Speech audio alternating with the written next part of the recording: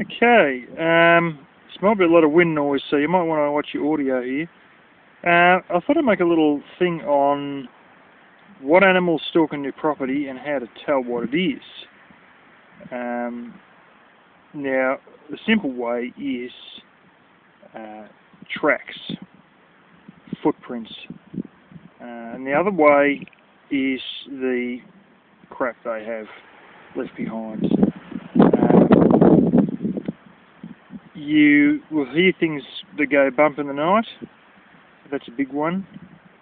You may also hear their calls, like a kind of bird squawk or different noises that things make. But yeah, I might do a bit on rabbits. So there's a bit of rabbit crap beside me here.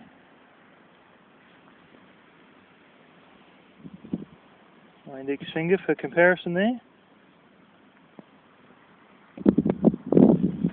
They like to dig out little holes, sort of like that. Here's another one over here. That's a bit bigger and a bit deeper than usual.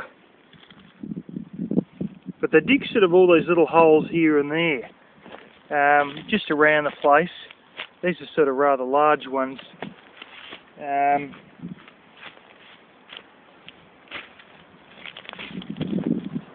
These are sort of washed out ones after the rain's gone through.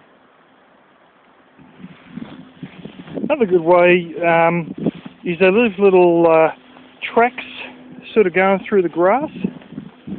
And you'll see like this little track where something's been walking through the grass.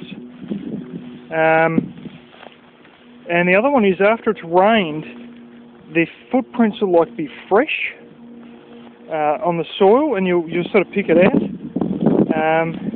And even after there's been a lot of wind too, and soil's sort of blowing away, and then the wind stopped, and then they've walked over, you get some good fresh prints from that.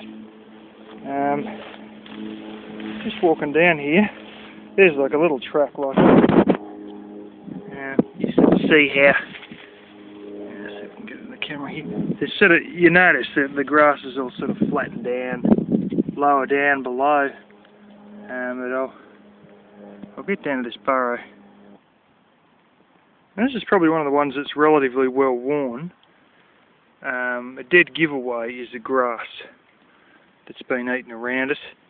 And if there's no cobwebs in there, you got quite a chance that it's actually been used, because they end up gathering cobwebs after a lot of years. And the other one is like all thistle flower heads and bits of sort of old dead grass and leaves and stuff like that.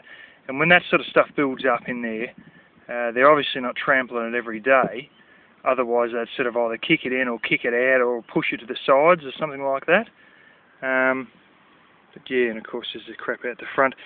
But there is one cheapo way of telling, and that is if you use flour or something like that, and you lay a nice little neat bit of it down, like in the front of the burrow. And what will happen is, as they walk through, they kick it around, and then you come back the next day and it's all kicked out of the way. But you've got to be sure that there's no sort of wind, and it's sort of far enough in that it's not going to be affected by the rain, or that it doesn't rain on the night when you test it out. But yeah, the other one that's a dead giveaway, of course, is snow. Now, I haven't had it here, obviously. It's sleeted twice, 12 years apart. That's what it's like here.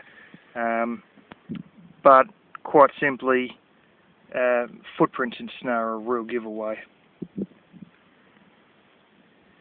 it's probably pretty hard to tell here, but your grass and the camera's going with it. See the top's sort of flat, particularly on that piece back there. The top's sort of flat on it. Now, when you get these flat tops, or there's like a bit of a rough tear and there's sort of just white or something on the tips, grey on the tips, that means it's been bitten off. That means something is obviously eating it. So that's another sign of rabbit activity. But there's a lot of other things that you'll sort of notice when it comes to, deer and stuff like that, like there'll be, you know, the same sort of thing with the grass bitten off. You may find the tracks that go through the grass. You may find the individual hoof prints and whatnot. But yeah, I'd say probably the best identifier of all would be the crap they leave behind, because I mean you can tell really animal from animal individually with that. You can even tell if it's a young one or an old one by that, because the real young ones, the crap's the same but it's small. I've seen it with rabbits. But yeah, that's a little thing on how to deal with that. The other one that's a real beauty that's available these days, hover hawks over there, is the game cameras. They're brilliant.